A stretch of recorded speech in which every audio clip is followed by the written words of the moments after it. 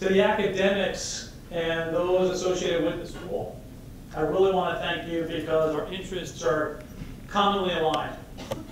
Our challenge is how do we attract the best talent, how do we develop and deploy that talent, and how do we enhance that talent's success. And that starts in the classroom and the various programs that you all put in place here, but once they leave your doors, they come into our doors. And again, the mission statement is very much aligned, so I do appreciate everything that you do for us as well. To the students, this time is for you. The next hour and a half, of which I'm going to dedicate a lot of time for Q&A, is for you. What I'll share with you is a little bit of my background to give you some context, because you're probably saying to yourself as you sit here, who is this person and can I be them at some point in time? And I want to give you some perspective on my career path so you understand the art of the possible for you all. I then want to talk about what we see happening from a corporate perspective, both for ourselves as well as the organization that we interact with. And that includes the combination of private companies, public companies, government, and the like. And underlying all of that, what are some of the key trends that enable organizations broadly defined to be successful? And I'll call some of them out because it also relates to how ultimately you can be successful. And I do want to come back at the end of this because my broad discussion is around technology, leadership, and you. With a sprinkling in each one of these things of the mindset that we all should have as individuals, the mindset that we should have as organizations to leverage technology, leadership, and you to be successful. Like I said at the end, I am going to open up for questions. We'll try to figure out how to do that with some of the overflow rooms, but please, as my PwC colleagues know, I will answer anything and everything, so don't be shy. Take advantage of the opportunity. Like I said, the opportunity is to take advantage of this time with me today. Let me start with a little bit of a career path. So again, you're all sitting here in this fine institution saying to yourself, you know, what's my job opportunity look like as I go through the many years that I've got to go through to be successful, and then will there be a job opportunity for me afterwards? So let me start with sort of where I was if I put myself in your shoes. So yeah, I did graduate in 1985. Is when I started with PwC. I actually went to a small state school. My grades weren't great. I was the first kid at home to actually go to college. In fact, I almost never went. Believe it or not, I worked at a women's clothing store in the Stockholm. That's where I started. And my father was the one that took me aside literally a couple months before college was scheduled to start, because my mindset at the time was, Dad, I'm not going. Maybe I need to take a year and work for a little while before I decide to go to college. And as a first-generation person, from his perspective, that ever went to college, he said, no way in hell you're not going. And the rest from there is history. Now, why did I end up going to, one, this college, and two, into this profession from a major perspective? Again, I majored in business administration with a focus on accounting. It was for one reason and one reason only. When I was literally a junior in high school, I read the New York Times and read that partners made $90,000 a year. Sounded good to me. My SAT scores were okay on the math, not so great on the English. Sounds like a place for me. Don't know what I'm doing, don't know what it's going to be like, but why not give it a shot? And I went through college doing fairly well in the first couple of years. I probably met a few too many people and a few too many bars in the last couple of years, and the grade point average was okay. I ended up trying to interview for a number of different organizations, primarily again in that accounting space, that finance space. My father worked at IBM, got me an internship in my junior year, between junior and senior year. So the choice for me was, at the time, Big 8 versus IBM. And what was really interesting during that time was, which way do I want to go? Because my mindset was actually, you know what, this CPA thing, whatever it may be, let's get certified, let's get in, let's get out. And the reason I chose to go to PwC as opposed to IBM was that it would be easier for me to go to PwC and leave and then go to IBM, as opposed to the other way around. That's how much foresight I had on my career path. And I was asked a question early on, you know, around goal setting and did you aspire to be the person you are? And the answer is absolutely not. My thought process was get certified and get out. And that's exactly what the mindset was when I showed up. I remember going through my interview process. when I was going to PwC, I had an ugly brown Sears suit. It's the only thing I could afford. I went down and did the campus interview like you have here. I did it in the office interview and the like. And it wasn't until years later, when I actually made partner, that I understood why I got the job. There was an individual by the name of George John. George was the lead recruiter at the time. And I spent time with George, and I went through the interview process, and upon the day I made admission to the partnership, George came up to me and said, "Hey Bob, congratulations, you probably don't remember me, but I was the guy that interviewed you." I said, "George, no, I do remember you." He goes, "Do you know why you were hired?" And I said, "Well, I'm sure it wasn't because of the suit." He goes, "The reality was, I looked at your resume, and your grade point average was okay. It wasn't great. You had a couple of activities, not a lot, again, okay. But when you had hobbies down at the bottom, I noticed a number of different things, including martial arts. And I remember when you walked into my office, the first thing I said after I looked at the ugly brown suit was the ugly brown boots you were wearing." So when I left that interview, Bob, the reason I gave you the job was because I thought you were going to kick the you-know-what out of me if I didn't hire you. And it is to this day that literally was the recruiting process that I went through. I joined PwC in 1985. I started right away. First couple of years, again, I didn't know what I was doing.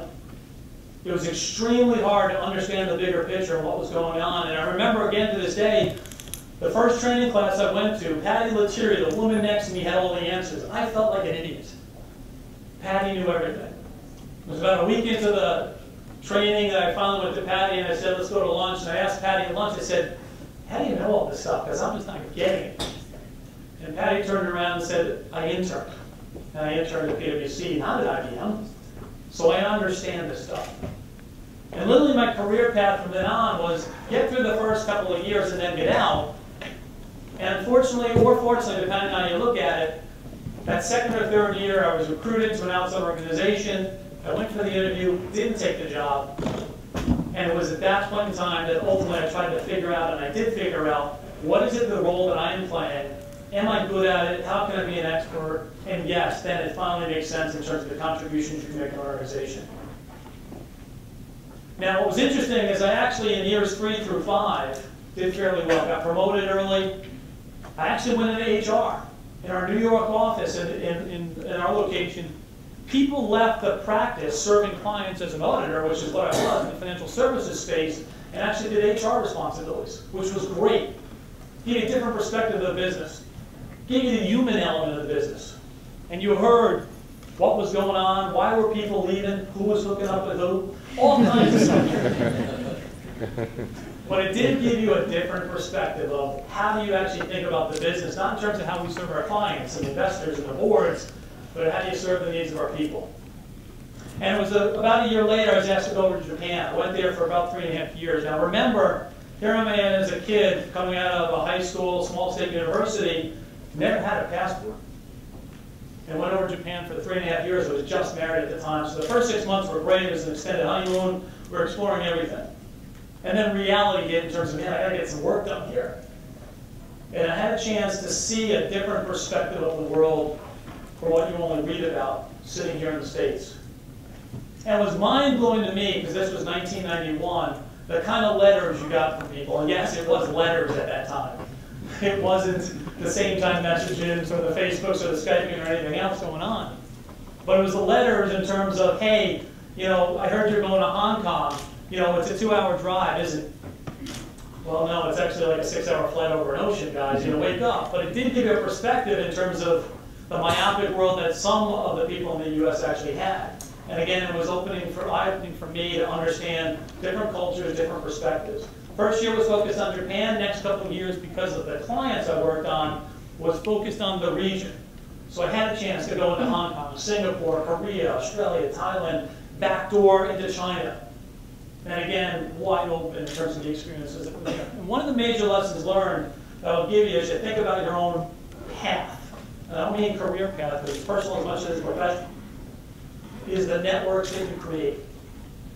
While I was in Japan, the people that I met, not just in my own organization, but in clients, or just socially, that ended up being CFOs or CEOs of organizations, or even within PwC, leaders that I now, in my role today, have to interact with, literally was based on relationships that we started 20 some odd years ago while we were both at a relatively low level in Japan. And you've got to remember that the people that are sitting right now to the left and to the right of you are a potential network, personally or professionally, that at some point in time you may want to link into, connect with, leverage, whatever the case may be. And it was a huge lesson for me that at the time didn't sink in. And some of the lessons that I'll give you as we go through this a little bit later on are upon reflection, because at times you will not see those lessons right in front of your eyes. It's only later when you really appreciate what's going on and the benefits that came from them. I actually went through a series of promotions. I came back to the state. I worked in the financial services space. I worked on a lot of the large clients that we had in the firm in that space. I eventually took on a leadership role running our financial services business. And it was an interesting, again, inflection point, because at that point in time was when Anderson went down. And some of the reporting issues came up when you looked at Enron, WorldCom, and the like. And the lesson learned in that one for me was how many times I looked around and met with Anderson people that lost everything. We were trying to recruit their people to join our firm. And when you sit against somebody else that worked in an institution that had a great reputation, and you heard the stories around the lack of communication in some cases, or losing everything, it gives you a different perspective of the fiduciary responsibilities that you have in protecting an organization. And literally to have partners with tears in your eyes across the table from you understanding what's going on. The second lesson I learned during that cycle goes back to something we just celebrated. Celebrated is the wrong choice of words, but if you think about it for a second, it was a tragic event. Let's talk about the celebratory piece of this thing. It was 9/11. 9/11 was a traumatic experience for me. Why? I literally was recently the financial services leader.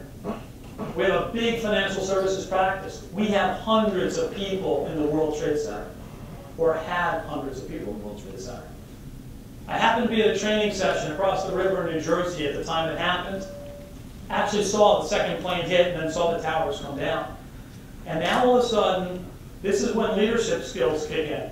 Forget the debits and the credits. Forget the tax code or the accounting or reporting code. All of a sudden, you've got people around you saying, what's going on? What do we do? And all eyes are on you. And there is no textbook. There is no classroom that will tell you what to do. And the challenge and the lessons learned there, this is where instincts have to kick in. This is when the social graces have to kick in. This is when the emotional gut feel starts to kick in. Because not only do they give a message to the people that are right there in front of you that don't know if their brothers and sisters are alive, that are actually trying to connect with my people back in the office to find out how we're going to track everybody down, because I don't know how many people we might have just lost, or what we should be doing because New York is closing down. On top of that, for days after, how do we track down every single one of our people?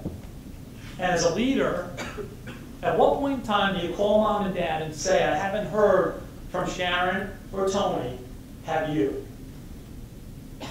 Unbelievable in terms of what we try to do. Now, we ultimately didn't lose anybody in the tower, believe it or not. A lot of people were at these training courses. Some that were in the building got out. We did lose 5 people in the plane, though. Again, we're a global organization. A lot of people traveling everywhere. So 5 of our employees were in those planes that went down. But again, it was another reflection as to how do you actually shape what you do today compared to the experiences you've had in the past. As I think about the career path I've had, I've been tremendously fortunate, lucky, by choice or otherwise. And I've had the benefit of having great sponsors put me in opportunities to succeed, give me the leash to actually do it and move the ball forward. So if I'm sitting now in your shoes and I go back to 1985, did I ever think I'd be a partner at PwC? No. Even though that $90,000 felt pretty good. Did I think I was going to be leading PwC? Absolutely not. Did I think I'd actually meet the last 3 presidents? Did I think I'd actually be sitting down with Secretary Geithner? Did I think I'd actually walk the red carpet because we count the Oscars? No, to all of the above. But that is the art of the possible that each and every one of you have as you think about your own career paths and what you're doing here today. Because believe me, with my grade point average and the way I came out of school, trust me, if I could do what I've done, believe me, you're in a better position than I am to be successful, but the choice is yours, and it's a two-way street. I'll come back to that in a couple seconds. So let's shift gears for a second. And I talked to you about that stuff to give you some context to ask any questions you want about career path and otherwise. Let's come back at it from another way, though, which is what do we see day in and day out from the business community perspective right now? And as you look over the last couple of years in particular, and you look forward the next couple of years, there is a continued malaise, chaos, uncertainty that is going to continue. And that goes to the CEOs that are trying to run organizations, that goes to the politicians that try to figure everything out, that is the service organizations like us. And underlying all of this, the differentials between the winners and the losers, both at a corporate level as well as an individual level, again, we'll come back to this concept of leadership, technology, and again, this mindset. Now let me share exactly what I mean. If you look over the last couple of years, let's take the issue of technology to start with. Technology has always been thought of as an enabler. It's impacted tremendously what people do and how they do it. But it's never been more impactful than the last decade. When you think about the computing power that is out there in terms of how fast it's increased, when you think about the digitalization of everything and anything that's accessible to people, when you think about the connectivity, not just here in this classroom or in this auditorium or the rooms outside, but globally, it is unbelievable to see the impact that technology has had. You can go to the effectiveness and efficiencies of organizations that have done a great job of restructuring the balance sheet and taking costs out. Why? Because they leverage technology faster and better than ever before. You can go to the things that happened in the Middle East and the social unrest for all the good cause that ultimately they were trying to accomplish, again, coming back to social media. You can look in our own organization when you think about our people in China and the connectivity between the staff that's sitting in Baltimore or Washington and the connectivity and the knowledge that they have all the way around the world that's accessible in a heartbeat. Those are the things that actually, if thought about in the right way, with the right mindset, are tremendously valuable. Now, what do I mean by that? There's many people out there right now that would argue this next generation of talent is so connected to technology. They're not going to do things the way we used to do it. They're just not going to have the social reaches and the skill sets needed to do business the way we did business. Why are people always on the computer? Why are they always doing it at the same time? Why are they always got their heads down on their mobile device? And there's a little bit of anxiety when you think about that older generation of people compared to the younger generation. In case A, if you got the wrong mindset, you're actually trying to squash that. You're trying to do things the way they were done before. And there are many people out there, including CEOs, management teams, and the like, in government and in the private space that would say, how do you actually change this? Because they're never going to be able to do the things that we were able to do because they're not going to learn the way we did. Here's the mindset shift, people. If you think about that as a huge asset, it is tremendously powerful and tremendously empowering to you as an individual, to the organizations that leverage it, and to the benefits that will come to the bottom line, the top line, the brand of the organizations and the like. Now, what do I mean by that? A lot of people today will argue this next generation of students, you all, won't study as much, won't memorize the rules and regulations. When you think about our space, accounting, tax, regulation. Why? Because you don't need to. That knowledge is available and accessible in a heartbeat. Just Google. Look on the YouTube and take a look at the instructional video that's coming across. The ability to actually tap into that is unbelievably powerful for you and your own personal brand if leveraged in the right way, as well as the organization themselves if they actually tap into that. Encourage that and actually make it a competitive asset versus the competition. Now, why do I say that? If you look at our client base today, and we interact with companies worldwide, big, small, doesn't matter. There is a huge differentiation that's starting to happen. Those that will actually survive and thrive, regardless of the economic cycle, and those that are going to muddle along. What are they doing differently? They're absolutely staying focused on long-term strategy. They're absolutely focused on the consumer, the ultimate consumer, and where the growth is going to come from. They're focused on leveraging technology to be smarter, faster, better, making decisions, tapping into knowledge, connecting the supply chain. They're absolutely dead set on focused around people and talent management. And yes, they're actually differentiating a lot of the noise that's in the media today and figuring out what's really important and saying, here's the 3 things that really matter to me. Those are the ones we're going to focus on. I'll get a trade association to do something else. The other 30, I don't care about. And we're going to do these 3 things well and make sure we execute as well as possible. And you can see this today when the CEOs that I talked to, and I'll just give you an example. I talked to the CEO of Caterpillar 2 weeks ago, the CEO of HP, CEO of Symantec, a data security organization, and one of the CEOs of one of the larger financial institutions. You can see, smell, and detect the difference in terms of the mindset that they have and the half-full mentality versus the half-empty mentality that's out there today. And that half-empty mentality is because of the combination of concerns and uncertainty, the media focus and the like, and some of the data points that are there. But again, if companies do that stuff well, they will survive and thrive and distance themselves from the competition. Now let's talk about what's needed to make that happen. And now I come to this challenge called leadership. I'm going to give you 3 elements of leadership that are important as we think through the corporate management teams, regardless of title. And I want to make sure you understand the context of why I say it this way. If you think about the business community at large, the first thing to focus on today is globalization. I'm going to come back to that word in a second. The second is actually the interplay between business and government. And the third is around talent management. So let's dissect each one of those for a second. Globalization. I would tell you that the term globalization, the term emerging markets versus developed markets, lousy terms. Sends the wrong connotation. And typically when we talk about that, it's the more developed countries doing well and the emerging countries yet to go. And I will tell you, as you look around the world, travel around the world, it's becoming the opposite. So let's go back to a simple test for a second. I've used this elsewhere. If you thought about the top 20 female billionaires and ask yourself the question, where do they reside? What do you think the answer is? Asia. So I've heard US, I've heard some of the Europeans, I've heard a little bit of Asia. The top 10 out of the top 20 are actually residing in China. 10 out of the top 20.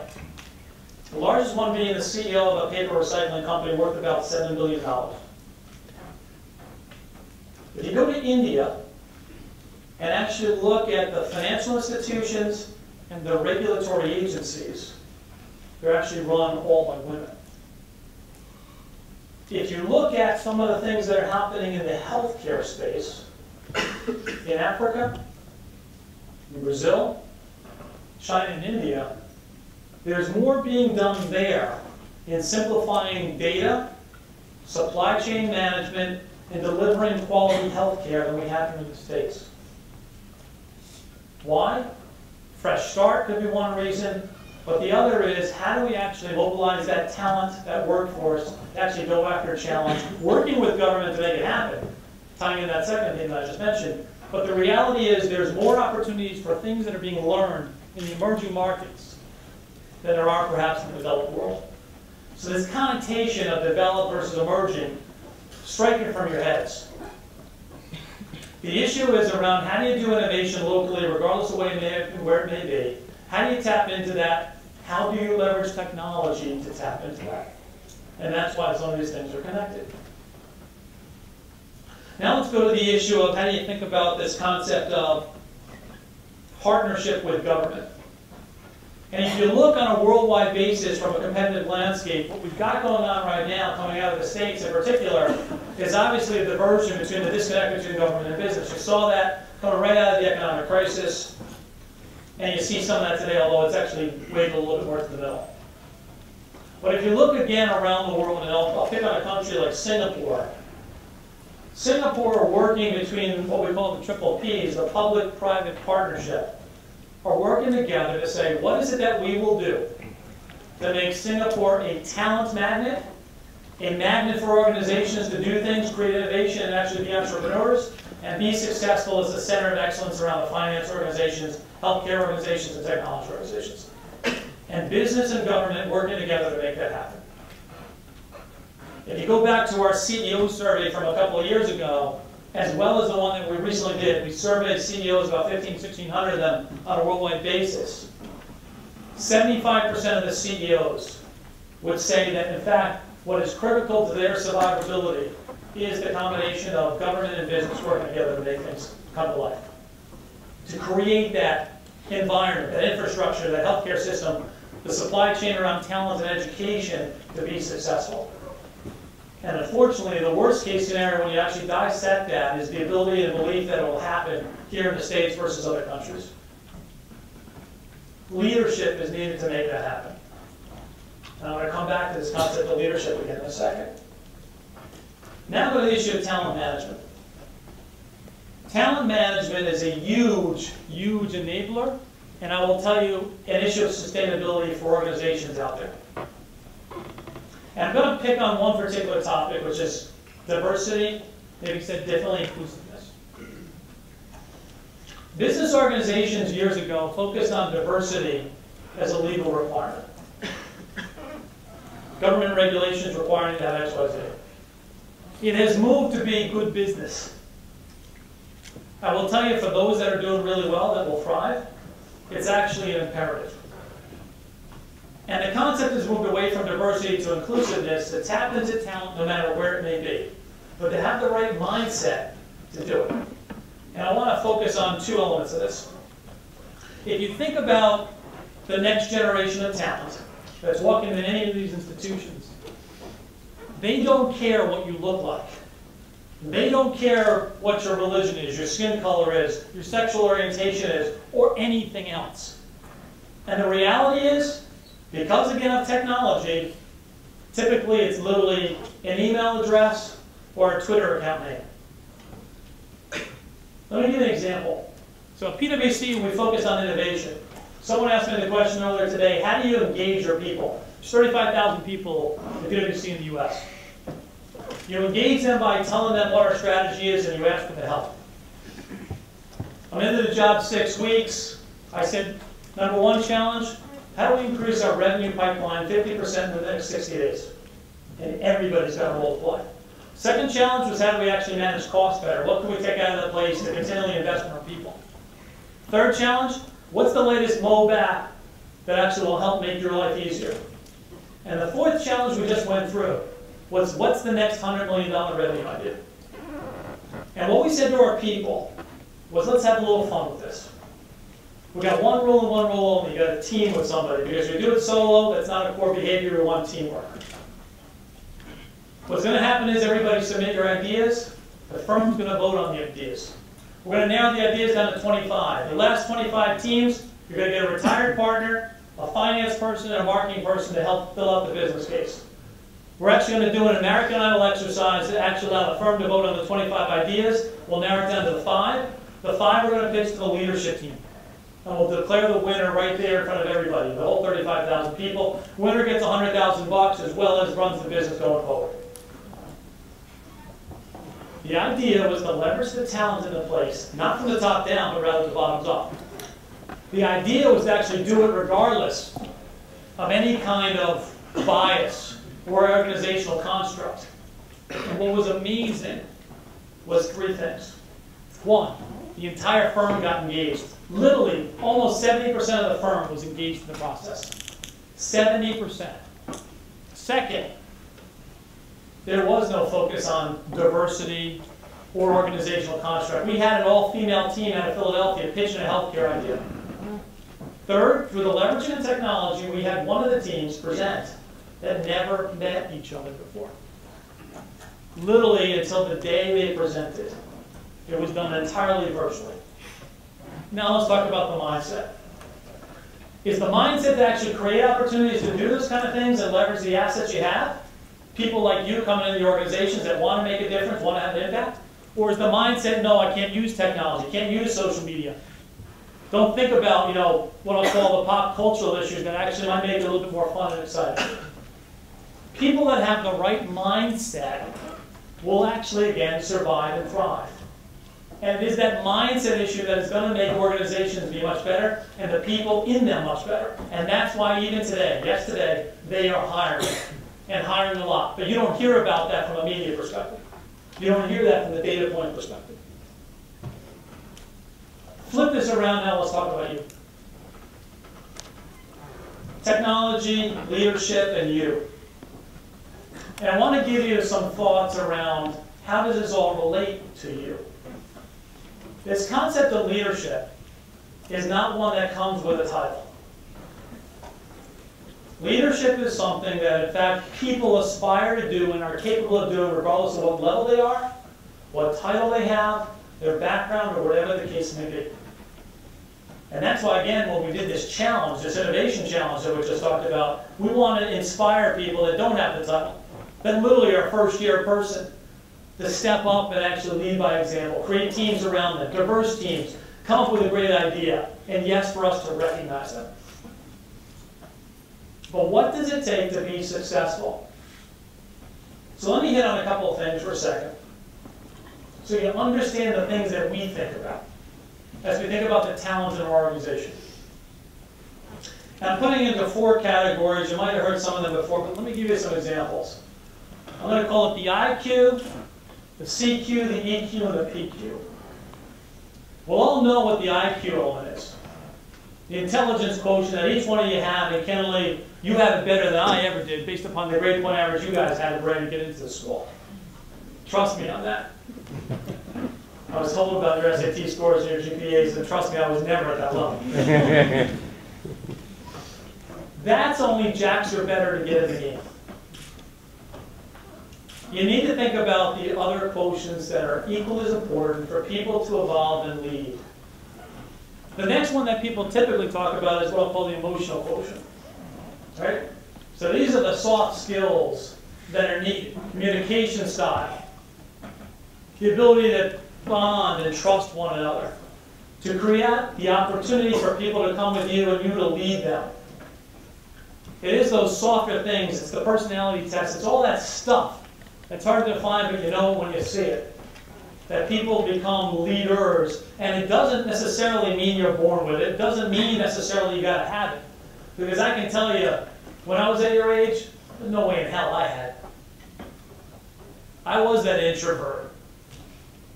I was not the one creating teams. I did not go out there and lead by example. But it's stuff that over your lifetime you understand and create. IQ and EQ are the things that people typically talk about today. CQ and PQ are the things they typically don't. CQ is the cultural quotient. In a global organization, when you think about that word globalization, and the ability to connect with one another on a global basis to understand their biases, their preferences, the way they do business, whatever it may be, you need to have an appreciation of what it's like to operate in that country, in that city, in that region. And the world we live in today, this concept of operating globally is not just focused on the IBMs of the world, or the Fidelities of the world, or the Barclays of the world, or the British Airways of the world. It's everywhere. The smallest company sitting in Cincinnati has outsourced their back office to somebody. Their supply chain comes from Africa, or India, or Brazil. Their ultimate customer is sitting out in Indonesia, or Malaysia, or Russia. So this concept of just the big multinationals being global, BS. Everybody's going global. And for people to succeed and thrive and continue to do the things they need to do, they've got to have that CQ quotient in their organization somewhere. Now let's talk for a second. I'm going to give you a real life example again, maybe about myself and my time in Japan.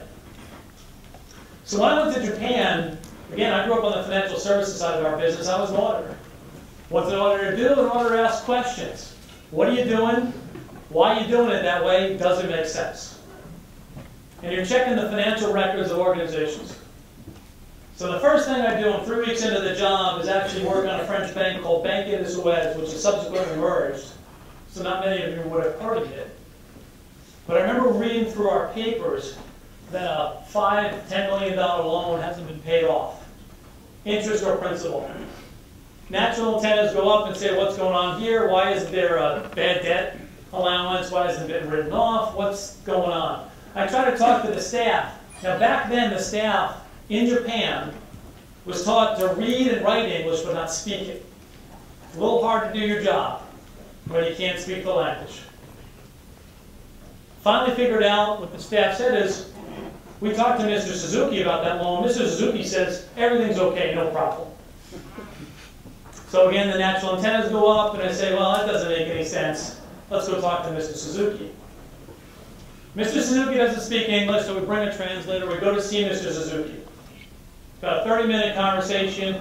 The only thing I know in that conversation is I am getting cursed out in Japanese. I'm 3 weeks in Japan. Typical in any new language, you figure out what are the right words. The curse words were the ones I learned.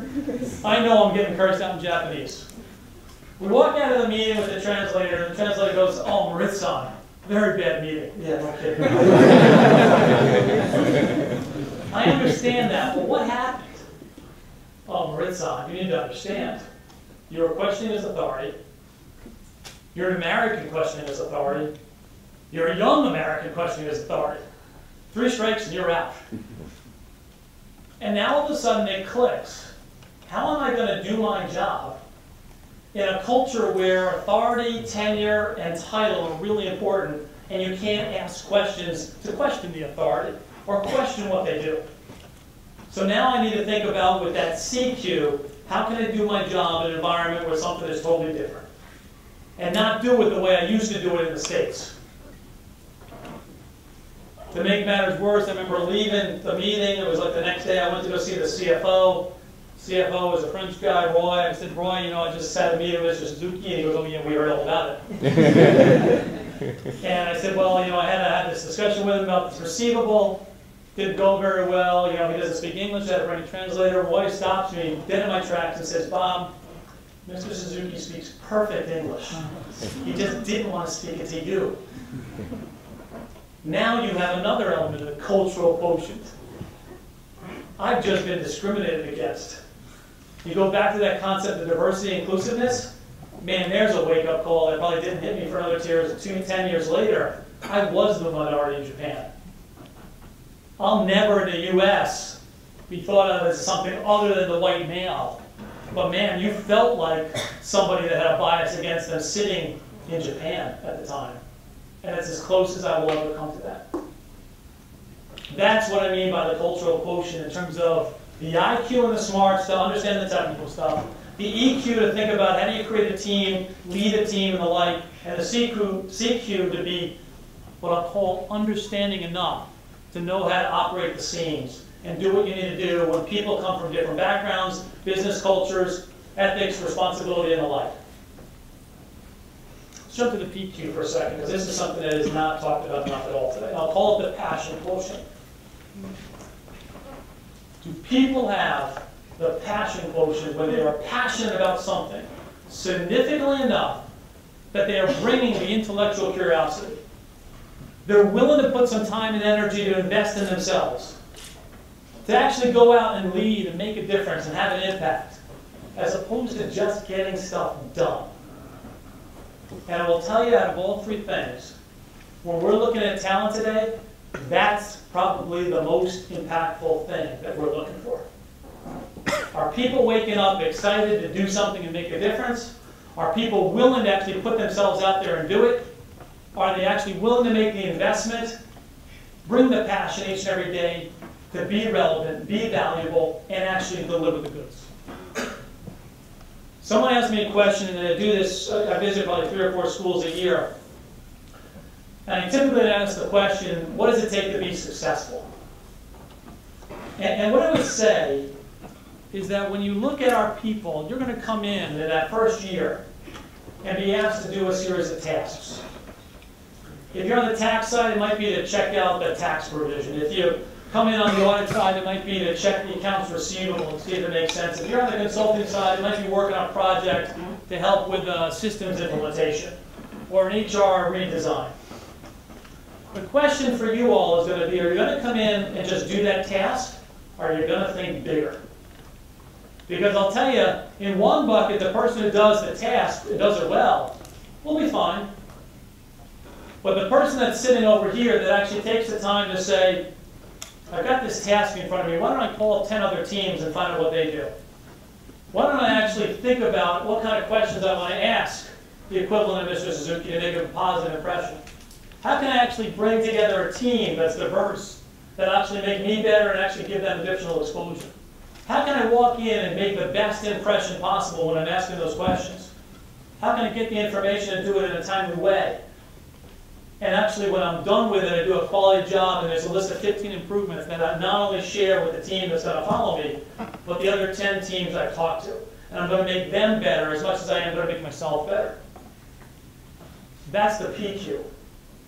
That's the difference from those that actually understand the rest of the quotients and actually make a difference. Because they are not thinking about just themselves. They're thinking of bigger. They're thinking about how can they improve themselves, create opportunities for themselves, manage their careers, but also have an impact on all those people. Yes, those same people that are right now to the left and to the right here. And that's the kind of skill set we're looking for. So when you think about mindset, and I embedded that within the conversation around technology, the conversation around leadership, in terms of do people have the right mindset to have that? That's the kind of things that we're looking for. That's the quotient. That's the intangible that is going to make a difference that we're looking for. Anytime we interview you, we see you on campus, we see you at the barbecue that we just had outside, or even for that matter, the questions you ask in here. Those are the things that every organization is looking for. Every organization. Some are better than others of seeing the emerging trends to find that talent, develop that talent, deploy that talent to make you successful. Now, before we go to questions, let me give you another couple of pieces of advice as we think about now the individuals. You all. As some of you know, we spent a lot of time thinking about the individuals we're recruited to the organization, the brand we're trying to bring, and ultimately deliver to all of our stakeholders. And equally important in that brand definition is your personal brand. And how you actually make it better so you be more successful later on. And let's share with you 3 stories. So here's one story that blew me away when I first heard it. First year staff accountant worked at a job, and this goes back a number of decades. They're in an office, we were actually given some space to the client to talk to and do the work from. And in that particular place, way back when we didn't have as much technology, you had inter-office mail. A mail person would bring along an envelope and say, here's your mail. And a snail mail was given to somebody. That mail person actually connected with that first year staff accountant. They connected with them, developed a friendship. That mail person got promoted, started working in the infrastructure. Mail person got promoted again, got some middle management. That mail person again got promoted 7 more times and ultimately became the CEO of a Fortune 100 company. Now, great storyline in terms of the IQ, the CQ, the EQ, and the PQ for that individual. Lesson learned for us. Are you bumping into mail people right now, or the equivalent of mail people, and developing a relationship with them? I can tell you that CEO, whenever we had to pitch an idea, or whenever we had a problem, the person that was that first year staff accountant was the person we called because they had goodwill and trust for that CEO. Lesson number 1, manage those relationships. Expand your network. Take advantage of it. Don't lose sight of it. Story number 2. In the UK firm, the equivalent organization that we actually have a couple of different buildings. In one of the buildings, there's a security guard on the payroll. His name is John Brown. John Brown one day sees a client come in fairly early. The client just came in and came off a red eye. And John Brown says to him, what can I do for you? He goes, I'm here for a client pitch. You guys are going to pitch me on a piece of work. I'm here about an hour and a half early. Is there any place to shower up? And John goes, yeah, there is actually. I'll walk you down there. John walks him down there. The guy goes, takes a shower, gets dressed up, everything else, and comes out of the facilities, and there's breakfast waiting for this guy. John went out of his way and bought the guy breakfast, orange juice, coffee, and the like. What we didn't know was John was coming up to the room, and between the hours of 8:30 and 10:30, because we're supposed to pitch at 11, we actually walked in at 11, and he said to us, "You guys with PwC?" "Yes." "Your guy downstairs, John Brown, is he with PwC?" "Yes." He goes, "We're done." He said, "If your organization is treating me that way as the security guard just treated me, and that's consistent for your organization, you've already won the work, and oh, by the way, in the last hour and a half, I called your competitors and told them we're done. You're not going to hear from me today." Again, how many people are you walking into that are security guards? And maybe, oh, by the way, when you do your campus tours, or you're meeting new freshmen coming in, or yeah, you're talking to your faculty, are you thinking about that mentality? And the third thing I will tell you is, one of the things I tell our staff is, your challenge is to walk into every opportunity, as if it was an interview for something else. And your job is to impress everybody that you meet, so much so that they want to hire you. What I tell our people is, I don't want you to take a job, but man, I want your brand to be so good that they are willing to hire you. So story number 3, so JP Morgan Chase was my client. I went on it twice. He tried to hire me 3 times. And when I came back from Japan in 1994, I came back as a senior manager. I ultimately made partner on that job. And we're actually going through partner transition. And the client, JP Morgan, said, "Hey, why can't Bob be the partner of the job?" And my firm turned around and said, "Not too sure about that, pretty young." And my CEO at the time ended up talking to their CEO at the time about whether I could, should, and would take on the ultimate responsibility for that. At that point in time, I was a really good accountant. And the answer ultimately been yes. Now, it was also that same CEO that tried to hire me twice. So it was really easy to be sought after and take on that role regardless of age, because the impressions I made were positive enough that they wanted to hire me. Never took the job, but they wanted to hire me. That's the personal brand, that's the network aspects of how you have to think about your personal brand. So lesson number 1, take advantage of those networks. Nurture them, spend the time, invest in them. Lesson number 2, your personal brand, more so than when I grew up, and any generation before me, is absolutely defined online. Be smart about that. You know what I'm talking about. But it's still an asset. The mindset should not be shut it down. The mindset should be, it's an asset, use it, leverage it, turn it into your advantage. But do it in a really smart way. Third lesson, take a risk. Ask for feedback. Do something out of the ordinary. Get out of your comfort zone. Me going to Japan, I would argue, was probably the biggest, most impactful thing that I ever did. And again, not having a passport, I can remember literally the day I said yes. Someone came up to me and said, "You speak Japanese?" "No." "Do you like sushi?" "No." "Do you like sleeping in short beds?" Albeit stereotypical? No. But those were the questions I was asked. For a guy that never went literally west of the Mississippi. But man, that was a huge risk. But turn it into advantage both professionally and personally. Get to meet a lot of people from a network perspective, travel around socially and see what's going on, take advantage of climbing Mount Fuji, make the most of the opportunities you're given, but take that risk. Get out of your comfort zone, challenge the status quo. Next piece of advice, don't be so naive and don't have such a big ego that you shouldn't or won't ask for help or coaching. I shared it with some of the people I met earlier today.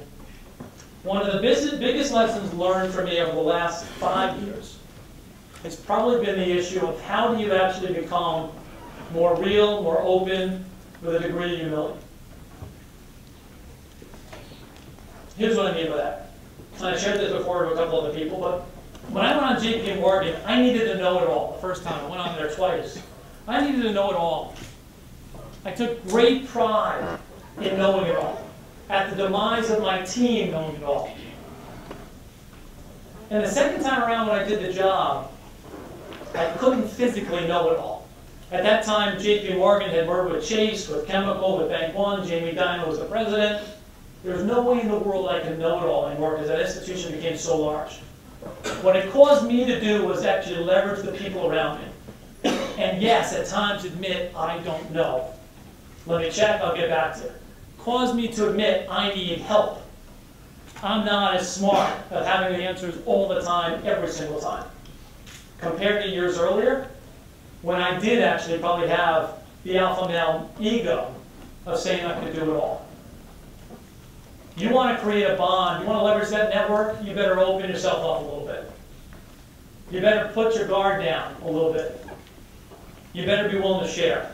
Because again, as a leader, you need others to do the same. And you rule from the front.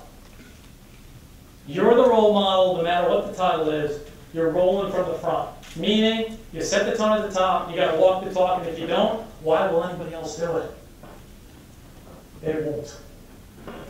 So as you think about your own time here on campus, when you think about the times in the clubs or on the jobs or in the internships that you're thinking about, just pause and reflect. Because the day-to-day firefighting gets in the way. Pause and reflect and say, am I doing all I can to enhance my own personal brand? Because that's when people will be seeking you out. That's when people want you on their payroll. That's when you'll get the opportunities because people will be willing to mentor you, to sponsor you, to take a risk on you, and get in front of you to actually give you the opportunities that they have.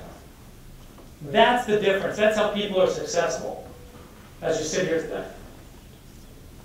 Now before I open up for questions, a couple of things about what we're trying to accomplish at PwC.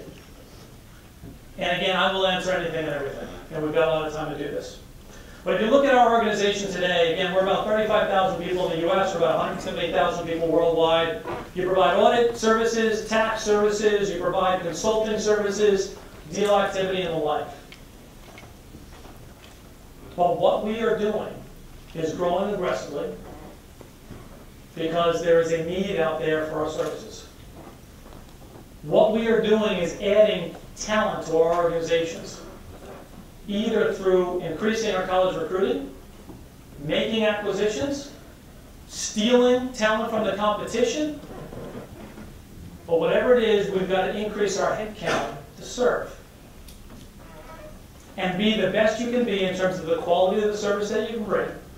Be the best you possibly can bring in terms of the top line growth and the bottom line growth, and the top line is literally double digits in a really tough economic environment. But equal as important is to have an impact and create opportunities for our people.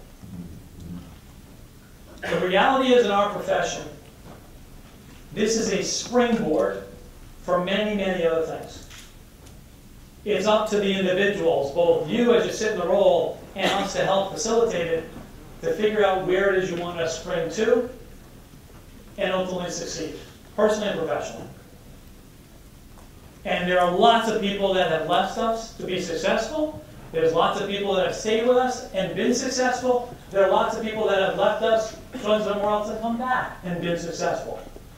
The biggest thing we're trying to do is to have relationships with our key stakeholders, our clients, their boards, investors, standard setters and regulators, our people, our future people, the academics, and the like, to make sure we have a relationship with them and the value they get, not we get, but they get from us is meaningful to them. Which leads me to the last piece of advice. You can't walk into any organization thinking that they will do it for you. It's a two-way street. You got to open up and say, here's what I want to do. Here's the investment I will make going forward. Here's the things I'm willing to sacrifice. What will the firm or the organization do for me? And let me give you a couple examples of storytelling around this. So first one, I'm on JP Morgan again. Like I said, I'm the partner on the job. A woman by the name of Jessica comes in to see me and says, I want to go to France. Yeah, $1 million too, but I'm not sure how I can get you there tomorrow. But the reality is, Jessica had heard me talk about Japan and said, hey, I want to go to France. I said, Jessica, I'm not going to help you. And she looked at me, she said, why? I said, I'll tell you what. Let me put it to you this way. I'm more than happy to help. If you can actually tell me why is it good for you, why is it good for the client, why is it good for the company of PwC here in the US and here in France? Take your time, go think about that question, and come back to me. She took about 2 weeks, she talked to a lot of people, she came back, boom, boom, boom, knocked the ball out of the park. I said, Jessica, no problem. You got it. I'm going to call up Etienne, who I met while I was in Japan. Coming back to that network. We'll get you some time and get you over there. Call up Etienne Boris. Here's the opportunity. Here's this woman, Jessica. Here's what she's done. Here's her background. Here's her interest. Yes, I'm sponsoring her for going overseas. Jessica leaves, comes back, does a look-see, says I'm going to move over there for 2 to 3 years. Jessica has succeeded, stayed there, gotten married there, had kids, and been successful in our firm as a result. But it wasn't Jessica just expecting the firm to give her something. It was, what do you have to put into it and speak up? Second challenge, second story, how do you manage work-life flexibility? And I want to be very focused on those words. Flexibility, not balance. Because actually what we offer is flexibility between the personal and the professional side, not necessarily on any given day balance. Big difference. And the reality is, again, here people need to speak up. What's important to you? And I'll tell another story where I remember I was in a role at the time, and someone called me up and said, hey, can you do me a favor? Can you call such and such tomorrow morning? He just worked all night to put together this proposal, and he missed his daughter's birthday. And I listened to this, and I'm pissed. You gotta be kidding me. Why would somebody have to work all night when you got a whole team of people around them that this person has to miss their daughter's birthday? So next day I'm ready to make the phone call. I want to call this person up and apologize and everything else. And the team calls me up and says, don't make the phone call. And I say, why? Well, such and such never told us it was his daughter's birthday. I don't know if it was the male ego in the wave saying, I got to be at the center of attention, or I got to prove myself, or this is what I want to do, and there's a personal choice in that. But he never told us that. And now I'm upset for 2 reasons. One is because he never told us that. So where's the relationship? Where's the trust? Second is, where's my team in creating the environment that there's enough knowledge to know personally, here's what's going on. Because the PwC value chain is all around the investments in the relationship and understanding people as if they were family. Which leads me to the last story. As I think about it, I shared with the team I just met with previously, I've had a number of job opportunities, as I said. And again, JP Morgan came after me 3 different times. One of the times they did that, the CEO personally said, come on over, I want to talk to you. The CFO tried to pitch me. I was still in the no mode.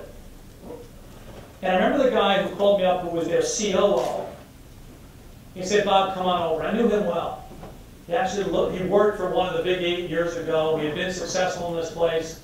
Came over and closed the door and says, I've been asked by the CEO to recruit you.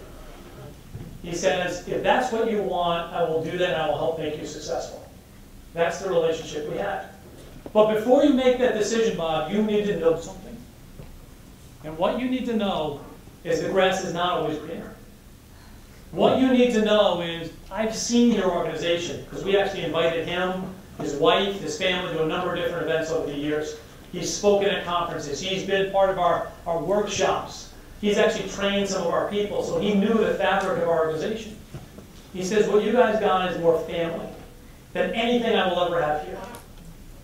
So much so that if I had to actually invite a bunch of people to my kid's wedding, there's maybe 1 or 2. 1 or 2 that I invite. And my guess, Bob, is that in your organization you would struggle to actually narrow it down to who you're not going to invite. If that's what you want, again, I will help you. I will make you successful. You will be successful. But we never had this conversation, so don't tell the CEO. But I wanted to make sure you had the facts before you made the decision. Let's come back to how I started. Leadership, technology, mindset. His mindset was around the relationship that I had with him first. The trust that was between the 2 of us. Regardless of the business obligations that were there, and we were always interested in one another. and actually doing the right thing for one another and eventually the organization as a whole. He went out of his way to take that risk, that personal brand I talked about, because we had the network, because we had the relationship, because we actually trusted one another. Anytime we needed something, I delivered. What's going to make us successful? Quality work, think bigger, leverage that network, and deliver each and every day. Those are the core values that are going to enable you to be successful. And I don't care if you go in government, corporate world, not-for-profit, your own private entrepreneurial exercise, stick around on campus to teach, whatever it may be. But those are the core values of what's really important. Now, I am sweating my backside on here with the jacket on, so I'm going to take that off. We're going to answer questions. What I think we've got is, I think, a couple of microphones around the table. And again, like I said, folks, the idea was to educate you a little bit around career, to give you context, a little bit about what we're seeing in the business community, what it takes to be successful, and now this is all about you. So I'm happy to take anything and everything and answer questions you can.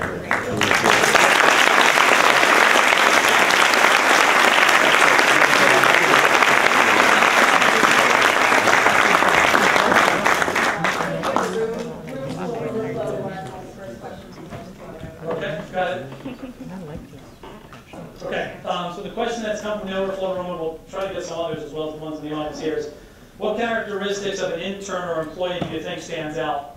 You know, as I said earlier, when you go to that IQ, CQ, PQ, and EQ, particularly at the intern level in that first year, it is that PQ. That intellectual curiosity to know more, to explore the world of the possible, to think about what else is out there. They're not afraid to ask the questions and actually introduce themselves. They're actually willing to say, I don't know what I really want, but I'm willing to actually explore 15 things, figuring out how to get there. That's the kind of passion that we want to see in the interns. That's the kind of things that we see in successful people, within reason. And I mean that sincerely, within reason. Again, think about, just like with us, what it's like to be sitting on the other side of the table when you put those asks out there. Think about the two-way relationship, because it can't just be all about you.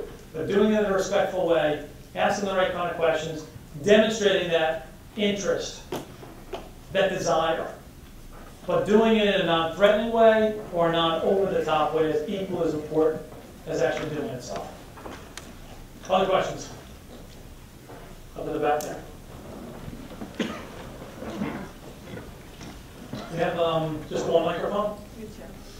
Again, if people can just raise their hand and we'll get a microphone so this way we can maximize the time. Go ahead. Where do you stand on an audit of the Federal Reserve, and how do you respond to the quote, if we ever allow a central bank to inflate and deflate the money supply, our children will grow up homeless on the continent our forefathers conquered? Thomas Jefferson.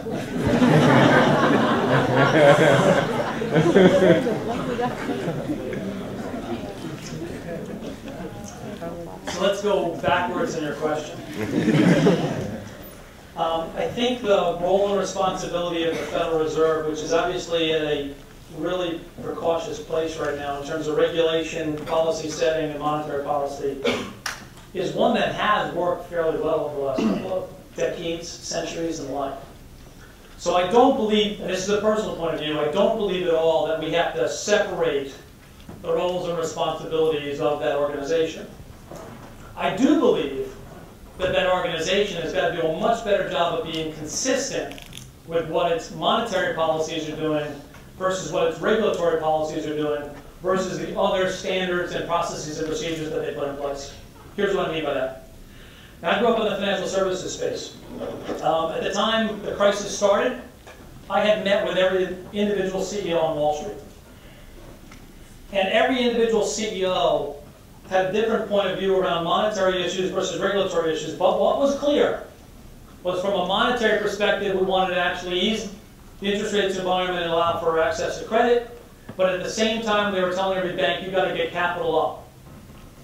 And that mixed message is what is, in fact, I would argue, killing the entrepreneurial spirit, because we don't have that sense of certainty in terms of what's the game that's being played and what are the rules that are being played on it. So to your latter question, I'm not too worried about the role of the Fed thinking about the monetary policy issue. Now go to the issue of audits of the Fed. And I want to dissect it in two ways. The role of the audit around financial information is needed today and will be needed tomorrow. The role of an audit in providing assurance around other information that derives and drives value will be needed going forward, and I do think you'll see the role of the auditor change. We have not changed that product, that audit opinion, in the last 70 years. And I do believe, in fact, I'm actually working on a project right now on behalf of the profession to say what should be that role going forward. If the public really believes that it needs to have an audit of the Fed, the first question is, of what? Because the audit of the Fed actually is already done in terms of the financial information that they provide, set up consolidated financial accounts. Deloitte actually does that. The audit of the expenditures of the Fed is, yes, audited today. There's no public report that comes out, but the Inspector General actually does that today. So now you get into the question of what's the information you want audited and who should do it, and do they have credibility in doing it? And I will tell you that as you think about not just that agency, but a lot of other agencies, you actually have to think about who's asking, what do they want, and ultimately who should be delivering that assurance or that attestation of the information that's there. It is one of the biggest challenges we have today because as you think about the role of the auditor, and I'm going to come back to us in a second, getting investors, preparers, regulators, lawyers, everybody else lined up to say what's really important is really hard. If I brought a group of investors together today, and I'm going to take it at a corporate level, they would all say, I want more information. When you ask them the question of what information, you lose consensus. When you ask them at what level of information you want, you lose consensus. When you ask them, what are you really interested in, there's confusion because you've got 15 different types of investors. Day traders, long-term value traders, etc. So coming back to your question, do we need more audits? You need different audits going forward. And then whether you need an audit of the Fed, I think comes back to what's the information really that the public deserves and needs. And I'm not convinced yet we've got consensus on that. So until we think through and ultimately decide who wants it and why do they want it, no, I don't think you need an audit of the Fed right now until we get that certainty nailed down, because it's an open book, and believe me, that is a hell of a cost of investment. Go for it. Does that help? Yeah. Good. Others? We taking others from the other room still too, or? Yeah, we'll have a couple. Okay, got it. You've been able to grow in a down economy, and I wonder if you could share what you think the reasons for that success are, and also are there any lessons for the broader economy in terms of job growth? So we've been able to grow in a down economy, I think, for three primary reasons. One is the service that we provide is needed more so than even in more certain terms. So if you look today, the conversations I'll have with CEOs, CFOs, COOs, IT people, HR people, tell me what it is that I should be doing differently to survive this uncertainty out there. Tell me what my competition's doing without giving away proprietary secrets, and help me do it. As opposed to having a strategy and going forward, because a lot of CEOs, if you look, the tenure of those CEOs and even CFOs is relatively short. So they are looking for more help. So I think that creates opportunity. Second thing that's happened is proposed rules, proposed regulations may be bad from an economic perspective, but actually good from consulting firms, auditors, and tax professionals. Because what's out there, what does it mean, how do I comply with it, etc. So even today, if you think about taxes, and obviously the president and the administration have put out there a couple of ideas, I'll call them the spaghetti test, because we're throwing stuff against the wall to see what sticks. All the companies are saying, number one, I'm not going to put headcount on my payroll to figure it out, so I'll hire you to do a small project. I've got governments around the world trying to attack my revenue stream because I need money to deal with all my budget deficits, so I've got all kinds of arguments amongst tax agencies, and I need scenarios in terms of what's the art of the possible, what might happen, and then how should I actually change my organizational structure to get there. So issue number two is how do you operate in these increased regulatory and other rulemaking bodies. The third thing is, how do you remain relevant? Because the word relevant is really important to the buyer of the service. So what do I mean by that? As an organization, we probably did a great job, I'd argue, around the audit stuff. We did a great job on the tax stuff. And in the consulting space, we already had critical mass in dealing with regulation, cost management, deal activity, fraud activity, and investigations. But in a world order today, where most of corporate America has done a fairly decent job of managing and taking costs out, the bigger issue is how do you actually increase revenue? So I now need skills to actually be more relevant to the CEOs and CFOs. And that's why we've done some of the acquisitions that we've done. That's why actually some of the people we're bringing in bring a totally different perspective. And let me give you an example. So the kind of companies we just acquired are dealing with strategy and operations, but with a technology bent to them. And you say to yourself, what does that mean exactly? Well, I'm an insurance company that actually offers homeowners insurance. And I think about my customer segmentation. Now I'm going to leverage technology to create a better customer experience. How can I use this, right? Or my iPhone, or Droid, or BlackBerry to give not only the information on a quote for homeowners insurance, but I'll set up data requirements where you call me up and say, hey, I'm going to buy a house at 225 Cross Lane. How much is the insurance? Well, now that organization in a heartbeat is telling me, well, did you buy the house yet? No. Well, there are 10 other houses in that area for X price with the same kind of characteristics. Here's the insurance quote for all 10, not just the one you're interested in. And all of a sudden now I've got technology enablement on a customer experience that will create loyalty and move the ball forward. We need to do the same, and we need to be relevant in that space now.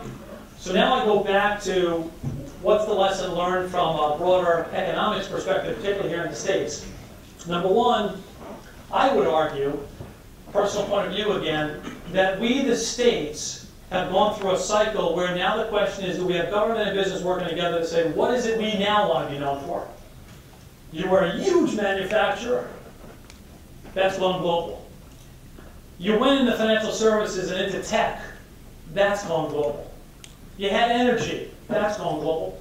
What's next for the states where business and government are working together to say, this is the next area of competitive advantage that the U.S. wants to have, so we can actually have the workforce be relevant to that service and actually have the world look and say, do we in fact, are we relevant to the global economy, and are we doing something different through innovation, quality, and the like to make sure we're doing a great job and to create that growth agenda that ultimately I think will create jobs and create a sustained economic result.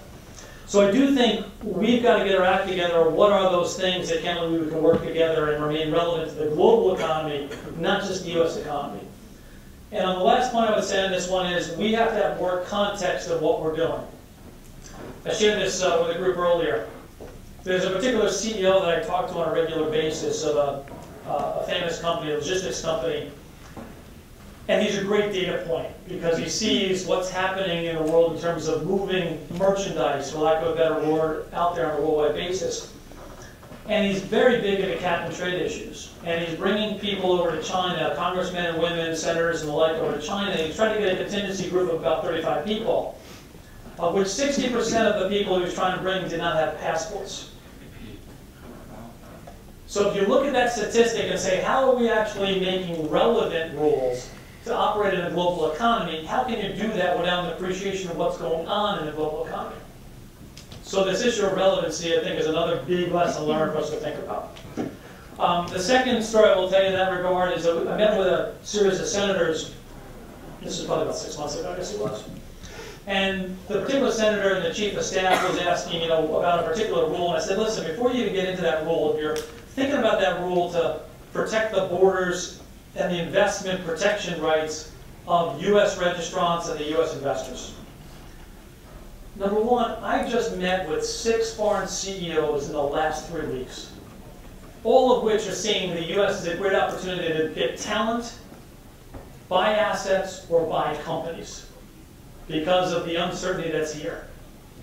And second, you probably have talked to, for example, the CEO of the New York Stock Exchange that continues to say, the rulemaking is killing us. But the reality is that CEO of the stock exchange 3 decades ago literally was a single center for capital. And in the global world we are living in today, it's just as easy to get capital in Beijing, Shanghai, down in South Africa, or everywhere else. So the rulemaking has to be put into context, if in fact we're going to operate more globally. Last story I'll tell you on that one is we did a study, and it was more of a scenario plan years ago. I guess about 5 years ago that we shared with our partners. we bring them together every couple of years. And we put out 4 scenarios when we looked at the world order. What's the role of the U.S. was the question. Will the U.S. lead the way it has in the past? Will it convene other countries going forward and be a leader of the convened group? Will certain emerging countries actually blow us by, or will the rest of the world blow us by? And there was a little bit of truth in all 4 of those things, but it gave you a different appreciation for some of the things that had happened. And I argue today, if you look at the economic crisis over the last 3 years, it has in essence put on steroids all the stuff that we knew was going to happen. It just has happened and has been accentuated by the economic events that have happened over the last 3 years. So I don't know if that helps, but it gives you some context in terms of what's going on. Others? I think we have time for one last very quick question. I'm here as long as you need me to be here. So Mr. Moritz, as a college Bob. Bob, as a college kid, looking at, we're seeing globalization, we're seeing the IFRS transformation, we're seeing technology, we're seeing XBRL, and we're seeing the rebranding of these companies coming out with, PwC is no longer Price Waterhouse, it's vibrant, it's new. What would you say, how would you say we should utilize the IQ, the PQ, the CQ, and enter the workforce? I mean, what do we do to? So let me comment on a couple things you said and then respond to your question. Sitting in the shoes I'm sitting in today, the brand of PwC changed for a couple of reasons. We changed it because actually we branded ourselves 12 years ago when we merged the PW with the Cooper side. And on a global basis, actually every one of our countries sort of did their own thing. So we don't have a consistent brand. That was opportunity number 1. Opportunity number 2 was PricewaterhouseCoopers doesn't translate well in Asian. A lot of letters, doesn't translate too well. It's really hard to say, and I'll share you a story really quickly on that. I was working on a client, a financial services client. It's a time where one of the hedge funds was going down, and they went over to the UK, had to work on something. They wanted me back right away in the US, so they actually put me on the Concorde when we had the Concorde. And on the Concorde was Richard Branson. Now think about that for a second. If people understand who Richard Branson is coming out of Virgin, why is he sitting on a British Airways Concorde? And the Concorde, it's the first time I ever went on one, very small plane. And I went up to use the restroom, and he literally comes right up behind me. And I looked at him and said, "What are you doing on this plane, man? It's free advertising." And he turned and said, "It's the quickest way I can get to the States. I got to actually do a deposition in front of your Congress, and I got to get back." And I looked at him again and said, "Man, I would put a bag over your head because you weren't getting free advertising, to British Air." He looked at me and goes, "Well, who do you work for?" I said, "PricewaterhouseCoopers." And he turned and he goes, "Oh, the longest-winded named company in the world." So it was good for us to actually sort of rebrand the name. The third reason we changed the brand was because PricewaterhouseCoopers, the way we set up the logo, is not too dynamic online. Again, going back to this theory of technology, it's got to be more dynamic. And the last thing I would tell you is we're at a point where the colors, the vibrancy of that, the dynamic aspect of that logo is really important because it conveys a couple of things. Well, one of them is the average age of our place is 27. Average age is 27. Our job is to make this place feel as exciting as Apple. And that is no joke. That is the challenge in terms of you want to be a talent magnet. And I don't know if it's Apple today or Apple tomorrow. How do you actually make the place energetic enough to be able to attract that talent? The world of technology will change the products we deliver. The audit opinion, I think, will be much different 5 years from now. I think it'll be different again 10 years from now. I think it'll be different 20 years from now. When you think about now you coming into that workforce, as I said earlier, the job is to bring all 4, that IQ, that PQ, that CQ, that EQ.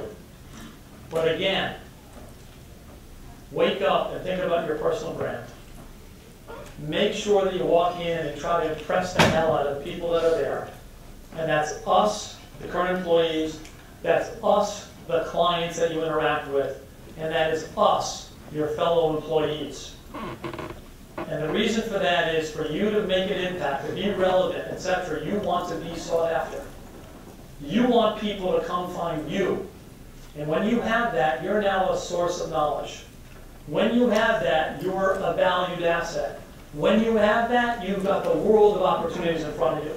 And when you have that, you are in charge of your own career destiny. That's what we want to do when you walk in our doors. I'm going to end on that note. So thanks very much.